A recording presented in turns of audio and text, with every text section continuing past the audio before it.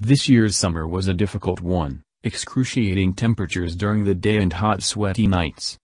I had grown so used to coming home and turning on my fan immediately. I was in a routine.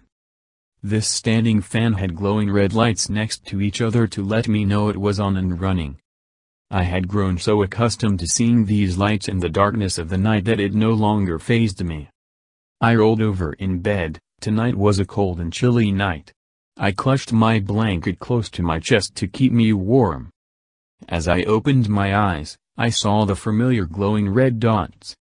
I was about to roll back over to go back to sleep, when I remembered that it is no longer summer, and I had put my fan in the shed.